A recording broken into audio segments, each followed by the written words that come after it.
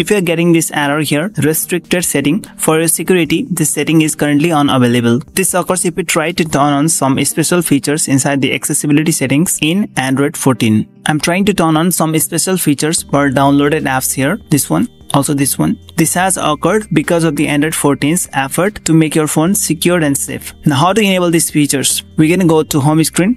And I want to turn on the special features for this app inside the accessibility settings. Firstly, you're going to long tap on the app for which you want to enable the special feature. Tap on app info. While you're inside this app info page, tap on these three dots here and tap on allow restricted settings. Now verify with your pattern or pin code or passcode. Once you do that, it shows here restricted settings allowed for malwarebytes. Now we're going to go back to the settings page, that is accessibility.